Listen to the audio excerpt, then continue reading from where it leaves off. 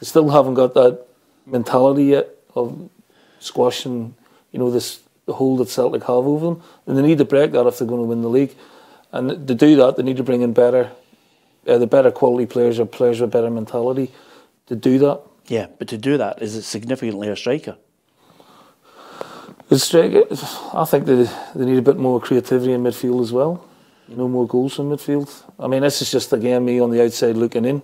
They need a bit more power in the team.